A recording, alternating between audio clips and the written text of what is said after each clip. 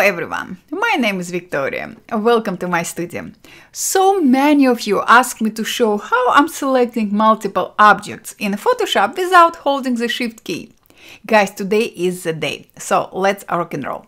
I have opened my image I would like to work with, and now I would like to select multiple pumpkins or multiple objects in this document. To do so, I will specify a selection tool I would like to use. Guys, you can use any selection tool you are more comfortable with.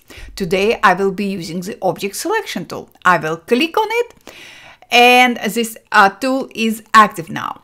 When I'm specifying selection tool I would like to work with, in the options bar, Photoshop by default will make active the new selection icon.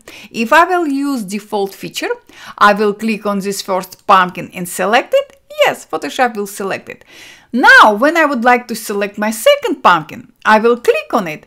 Photoshop will select my second pumpkin, but will deselect my first pumpkin.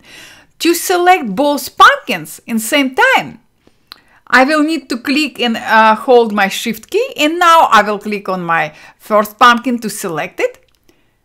I will click on my third pumpkin, and Photoshop will add new selection to my active selection. So I was holding the Shift key. Now let's deselect everything. Next to default Photoshop option in the options bar, we have three other very helpful icons. To make multiple selections without holding the Shift key, you will need to click on Add to Selection icon to make this icon active. And now, without holding any Shift key, I will click on my first pumpkin. I will click on my second pumpkin.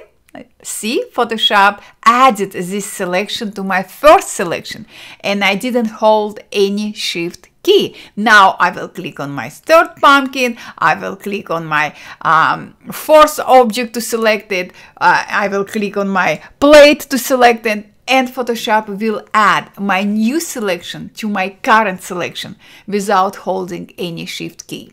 If you would like to deselect any object, switch to Subtract from Selection icon and click on any object you would like to remove from your active selection.